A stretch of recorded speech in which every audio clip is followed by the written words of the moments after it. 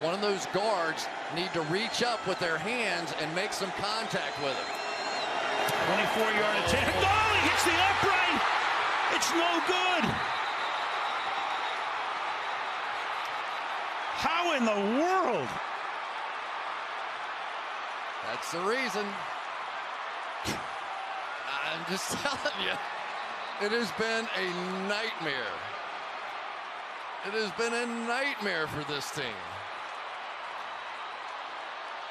Here comes Wagner right over the top and some pressure off the side. Was that Sherman coming around the edge?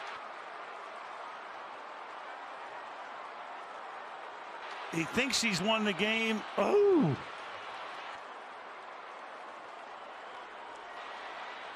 Wow. Ooh. Wow. Can't make this stuff up. Wagner up over the top. And he made contact again. It must have been incidental. John Ryan to hold. Oh. And he misses it. That's impossible. Oh, my God. That is impossible.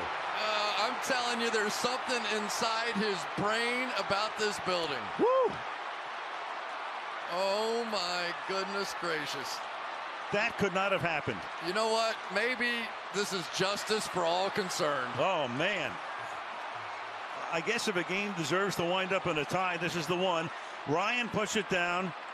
Hauschka just pulls it. I'm just telling you, and we've watched this, Al. Every kick that Hauschka has made tonight, he has gone up and fooled around with the turf and felt uncomfortable. I don't know if he stuck his foot in the ground. That first field goal barely cleared. He kind of chunked that one a little bit. And maybe the happiest guy in the building right now is Chandler Catanzaro. Oh, my goodness. And Larry Fitzgerald watching. Peterson watching.